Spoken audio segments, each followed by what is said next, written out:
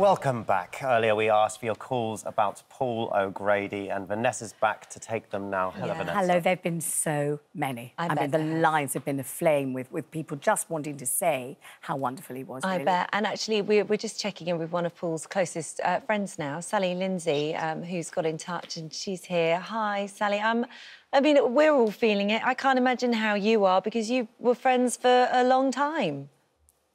A long, long time, yeah. It's quite a shock this morning. I'm with you because I know that if he'd said, he would have said, if they got anyone else or anyone he didn't know, he would have said, "What have you got hair on for? I can't stand it." And that's why I'm here, because I'd rather not be. Let's put it that way. Yeah, it's a big shock, and everyone's devastated. And so you met Paul back in your Corrie days, and yeah, we were friends for he started his daytime show, and which was wonderful. So I must have had about 40 busters by the end of it, because I was always on, and we just got on really well, and we'd had projects together. Oh, that's Joe Joyner, that's not me. Oh yeah, sorry about that. Everyone always gets us mixed up. That's hysterical. You would have loved that. So that's where you see that was kind of the beginning of then a friendship, but not just a working relationship, but a real friendship as well. I mean, you both bonded over your dogs. Didn't he have a pet name for your dog as well? Yeah, he called the Mop, because I've got a poodle, you see. But yeah, we were working on a project we've got a new project together very recently. So the last time I spoke to him was last Thursday, and he had to he had to go because one of his pigs was ill. And the vet was knocking on the door. So that was the last time I spoke to him, which I never thought it was the last time. You never do, do you? No, you never do. Yeah, he was... what I want to say about Paul is, and the reason I'm on, is he was a whirlwind. He was funny, intelligent. There was no one like him. But what he was as well, he was a social warrior. And he couldn't bear what was going on at the moment, with the working classes and the cost of living. And he used to be incandescent about it, and he never lost his roots like that. He was always a very, very real man, but also hysterically funny. You went out to dinner with him, and it was exhausting because you were laughing that much. There was no one like him. And the world is a darker place today.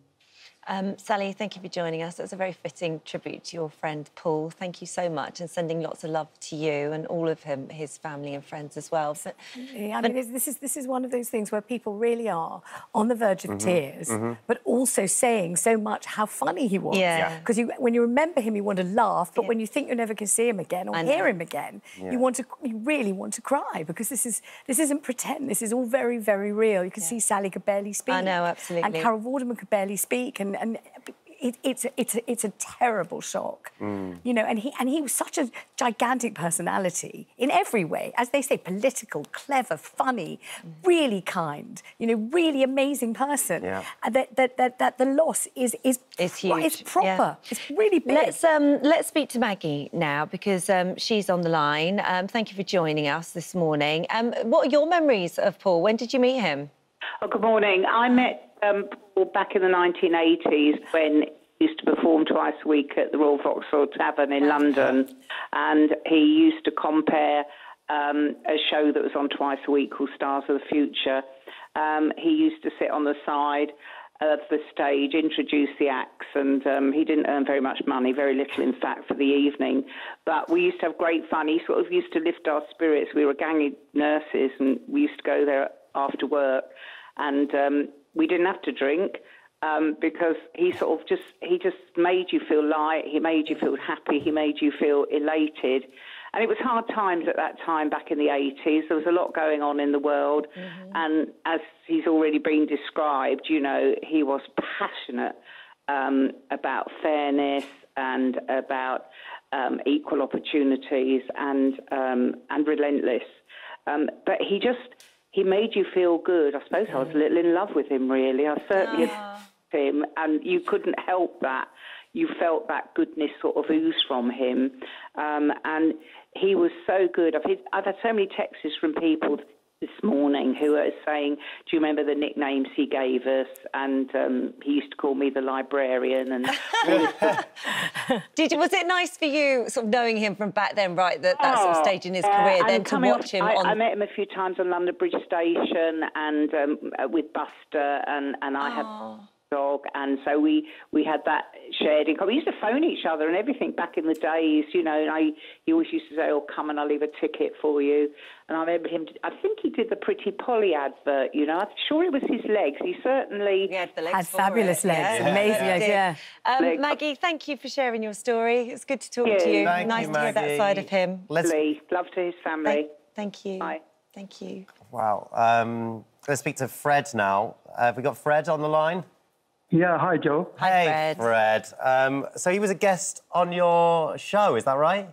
Yeah, it was a forerunner of all paranormal shows called Most Haunted, and I'm the demonologist on it, and a demonologist does all these sort of dark things on it, you know, Holly would love it. No, not my favourite thing.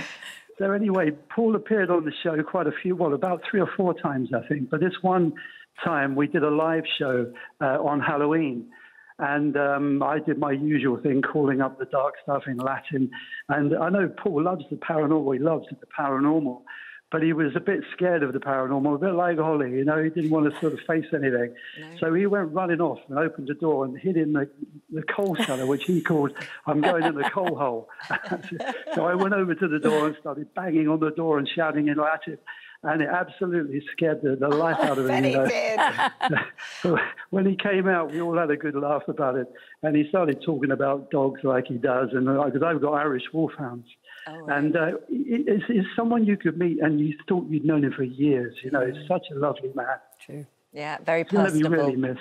Yeah, he had that way, didn't he? You said it earlier on, just made you feel like the one person Everybody felt like that about him. So there's not anyone who, you know, anyone that he passed by would remember that moment forever. This is not an exaggeration. Really, it's true. Because he would say something so personal. He called people, as you keep hearing, special names. And when someone gives you a special name, it makes you feel special. It does, you know. And he'd focus on you. He'd say something incredibly funny, very personal, and you would remember it for the rest of your life. That's the kind of man he was. A real special person. Well, Jade would agree with you. Yeah. She says, I met Paul when I was on his show. They had a segment on fostering, and I was on because I was an experienced foster carer. Well, you sound like a lovely person too, Jade. He spent lots of time with us in the green room afterwards and had us in stitches with his stories. He was a genuinely lovely man. I've adored him ever since, and he's such a loss to this world. And the thing that's amazing was that part of his persona, as everybody will remember, was to be moaning, a bit cross, a bit short-tempered. But the contrast between that and his real personality, which really wasn't that. No. Yes, he was very real. Yes, he was very political. Yes, he was very clever. But he was really nice and funny. And that made it such an amazingly kind of rounded, interesting personality. Yeah. Wonderful person, What, like, a wonderful legacy, though. Incredible. To have that incredible body of work and the fact that everyone is calling in, everyone's saying what a lovely human being he is. Right. I know, you wish you could hear it. Yeah, and also we should say very blue. You know, it wasn't like he was a saintly person. No. You know, he walked on the wild side. Yeah. Filthy, absolutely. And always told everyone to be as filthy as they could. Yeah. That was his advice. You know, when I was on the Big Breakfast Club, what should you be? Filthy. Denise Van Outen said, well, you know, she said, what shall I do? You know, new presenter on the Big Breakfast. She said, just be filthy. Just be as filthy as you can. And let's all be more filthy. God, was he filthy. Absolutely. We've got Susan here, says, my husband was working with Paul in the theatre. Paul found out that my husband's daughter wanted to be a vet when she grew up. Paul gave her a call and they had a conversation that lasted over 45 minutes about dogs. This was in the middle of doing a show, but he took the time out to speak to her. He was an amazing man who will be sorely missed. And this is the thing, that's not just for the cameras. This is just what he's doing. And there are lots of people who present shows and they don't, you know, they might look in the green room and say, hi, everybody, all right? But that's not him. No. So you can't fake that stuff, you know, to be really genuinely interested. And I suppose because he'd been a social worker, you could see that's where his heart really lay with people. This is an important one. Just last week, Paul says, I went to see Paul O'Grady and Annie, the musical at Edinburgh Playhouse, and it's extraordinary. He was on stage up until that point. I'm so gutted this morning to hear of his death. He put on a fantastic performance last week and he looked so well.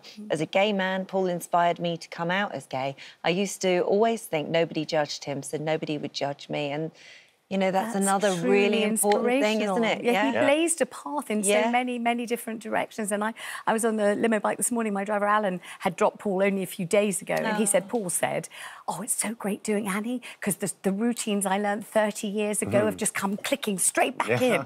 So he was obviously in a great mood, in a great way. Well, so that's good, isn't it? That. So am I. Good to know that. Yeah. Vanessa, thank you. And thanks for sharing your memories as well as Paul. It's lovely to hear those this morning.